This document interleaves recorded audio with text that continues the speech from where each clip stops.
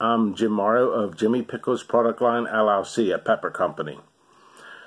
But I'm here today about Jack Meat's company Hellfire. I'm here to do a review of his 2016 Private Reserve Hot Sauce, Gourmet Green. Nice fancy metallic type of label.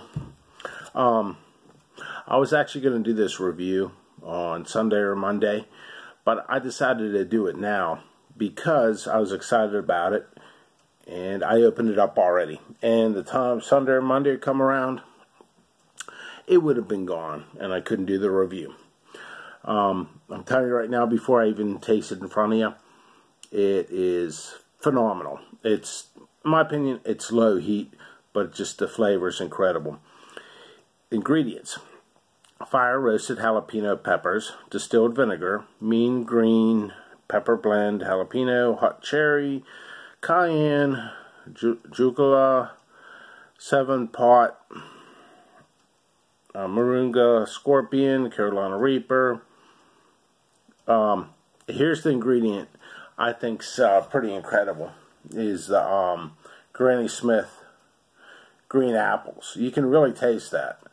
Usually when I taste the sauce, I look for like the first initial thing when I taste it.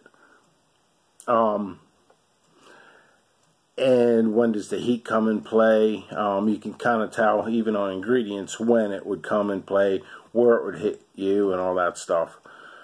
First thing I taste is that Granny Smith apples. You can actually taste a little bit of each ingredient. Some sauces you can't. So I have had this before. I opened it today, and I'll be doing a couple other reviews for Hellfire. So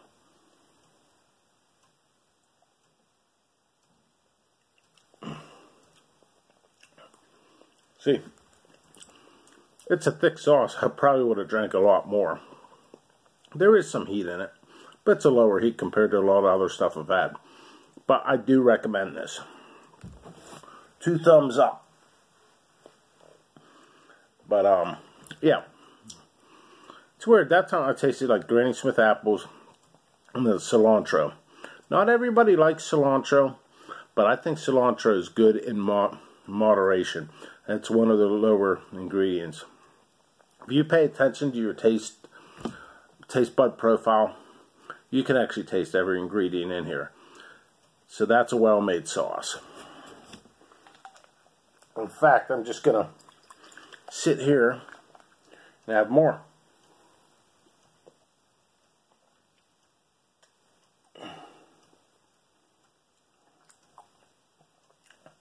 This is an awesome sauce.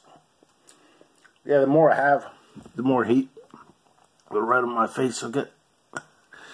But I recommend it. So there you have it. More reviews to come. Live ones, YouTube, Facebook Live, and some challenges as well. And of course, videos on my own company. But I will check y'all later. Recommended.